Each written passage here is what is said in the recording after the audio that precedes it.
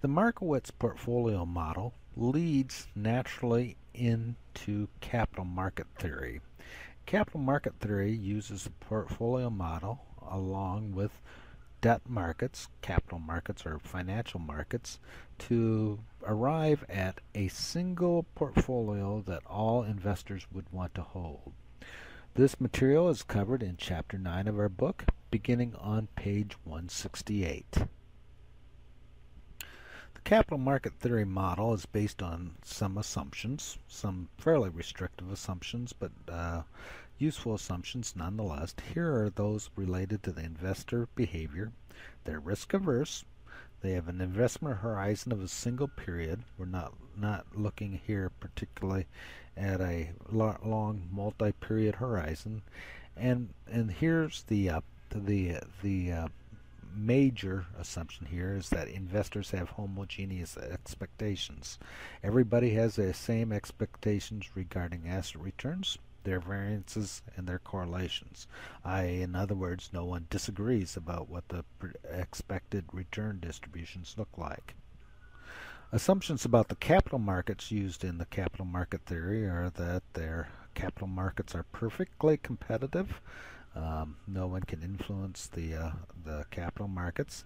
The capital markets don't have any frictions in it, which frictions would include transaction cost, bundling of assets, or size limits on what you can purchase and sell. Like, for example, if you purchase stock, in most cases you have to purchase 100 shares or face considerable transaction cost. The final assumption about the capital markets is that the investor can borrow and lend at the same rate. And obviously most people borrow at a different rate than they lend, and that the difference there represents risk premium. Results of the capital market theory are that all individuals will hold the same risky portfolio. This portfolio is the point where the capital market line is tangent to the Markowitz efficient frontier. This property that all individuals will hold the same portfolio is the two-fund separation theorem.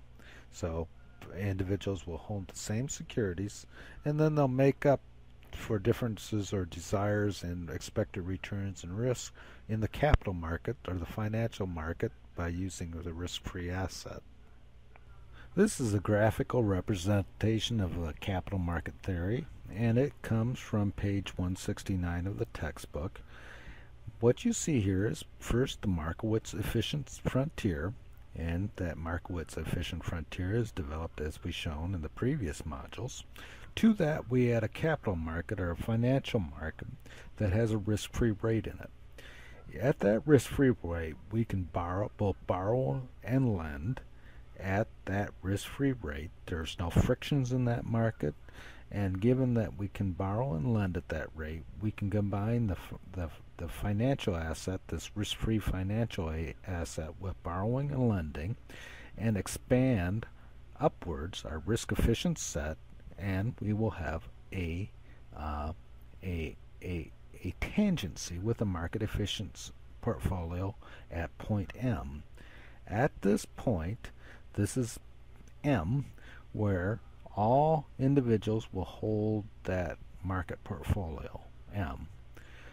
If they want to hold or have less risk, rather than holding on the efficient set, they will hold portions of the risk-free asset and the market portfolio, or M, and that will occur on the red portions of the capital market line. And here the individual will be lending money at the risk-free rate to other individuals and also holding the market portfolio. If the individual wanted no risk, they would hold or lend all their money, and their proportion in the market portfolio would be 0, and the risk-free rate would be 1.